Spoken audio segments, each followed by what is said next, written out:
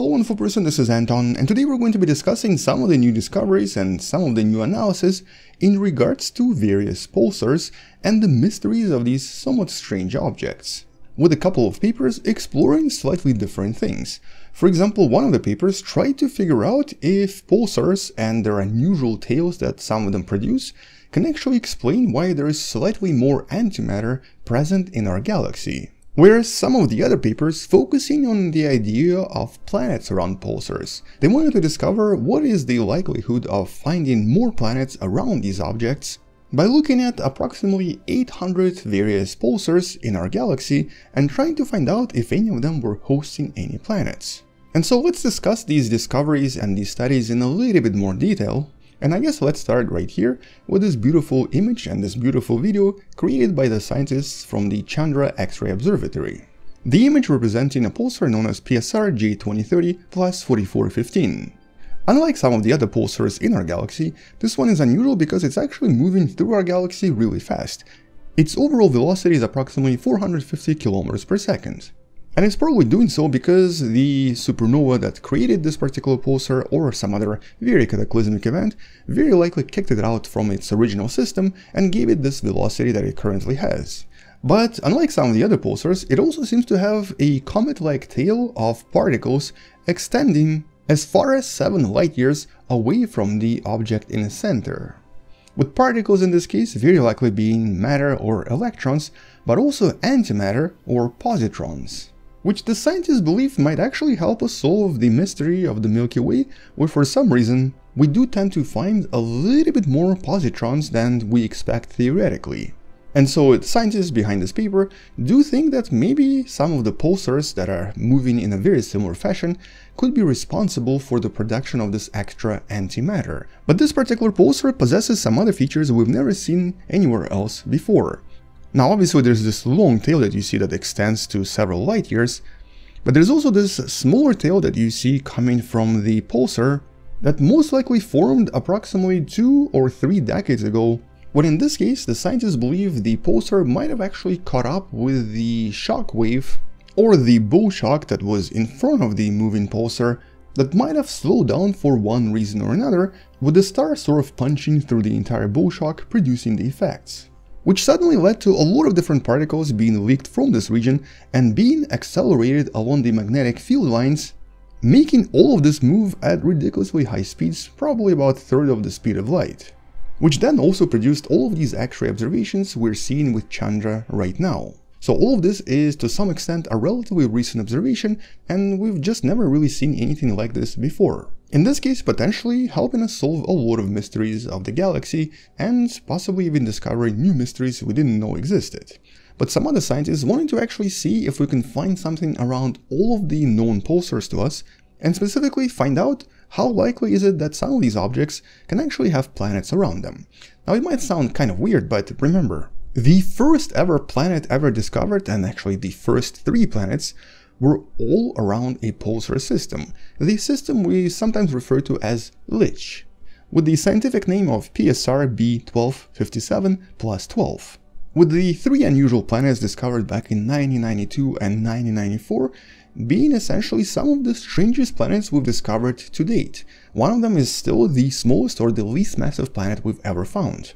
This planet right here is only about 50% higher in mass than our own moon, the planet that we sometimes refer to as JPL or PSR B1257b.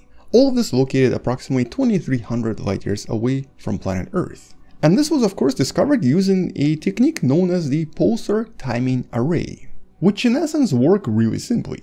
By looking at the pulsations coming from a typical pulsar, and by timing these pulsations extremely accurately, if we ever see any deviation from these pulsations, and especially if these deviations are somewhat cyclical or have some kind of a period, it suggests that something could be orbiting around the pulsar and causing it to shift back and forth just a little bit. And if these pulsations are extremely minuscule, it can only mean that there's probably a planet around the pulsar. But in this case we have to be a little bit more careful and look at some of the nearby pulsars as well, because if they all tend to have very similar observations and very similar periodic oscillations, it can only suggest that they're probably being affected by very large gravitational waves, maybe even from supermassive black holes. And so that's kind of the idea behind the study. You can find in a description that looked through the data of 800 different pulsars known to us, specifically looking for these minute variations in the pulsation of these neutron stars. And remember, these objects are super accurate. As a matter of fact, there have been several studies suggesting that we can use pulsars as something to replace the atomic clocks on the planet. That's how extremely accurate these pulsations are. And that's of course the main reason why such a tiny planet was even discovered around the Pulsar system back in 1994. Even to date, we haven't found anything smaller or less massive than this particular object, and in reality our telescopes are just not powerful enough to see these types of planets, either using transit method or using any other method used to detect planets. But ever since the original detection of these planets in 1992-1994, there were always these unanswered questions. First of all, is this just a really lucky find? Are these just extremely super rare? But also, how exactly did they form? What created these planets, and how can they possibly exist around a neutron star, around a pulsar? Well, in order to answer the question of their origin, there have been several propositions. One of the propositions involved a potential capture during a collision between two objects that form a neutron star that ends up being a pulsar.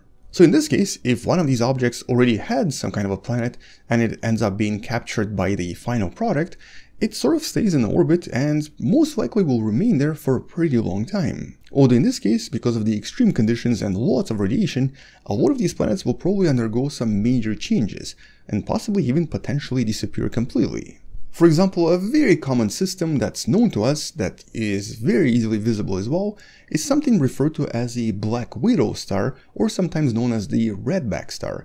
These are pulsars that are so close to the object near them, very often some kind of a gas giant or some kind of a planet, that the radiation around them starts to literally evaporate the object that's in their orbit, producing a huge amount of particles around the system, and resulting in a very long, very powerful bull shock that's visible from far away and that also propagates throughout the galaxy. But in some cases, it's also believed that maybe some planets could be formed after the supernova creates the neutron star. In this case, the material that doesn't end up moving too far away from the neutron star has a chance to potentially come back and create some kind of a protoplanetary disk around the neutron star, which eventually starts reforming into planets. In other words, theoretically, we could have new planets forming from the old material that used to be a supernova. And this could end up producing planets that have relatively simple and relatively stable orbits. But naturally, we've never really seen any proof of this, and we don't really know if that's actually possible. And the third way that some neutron stars and some pulsars can potentially create planets is once again through that system of black widow stars. In some cases, one of these neutron stars is a lot more powerful than the other and might actually produce way more radiation. Or it could also cause some kind of a disruption through various approaches with a slightly smaller neutron star. Either way though, whatever the partner was, the larger neutron star can actually cause its partner to completely evaporate, leaving behind nothing but a core, with the core itself potentially being quite exotic. Some papers suggested that it's some kind of a really large crystal, some other papers even called this possibly some kind of a diamond.